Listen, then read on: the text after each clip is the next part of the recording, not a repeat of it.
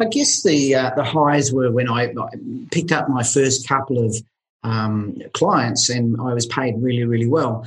The lows were probably a year later. I faced divorce and went into a mental issue and had a lot of time off of work because I just couldn't handle it. So one of the things that I found when I was self-employed, that nobody was there to replace my income if I got sick.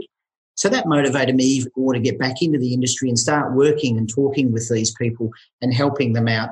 A lot of people don't have sickness and accident insurance in their portfolio, and their biggest asset is their ability to earn an income.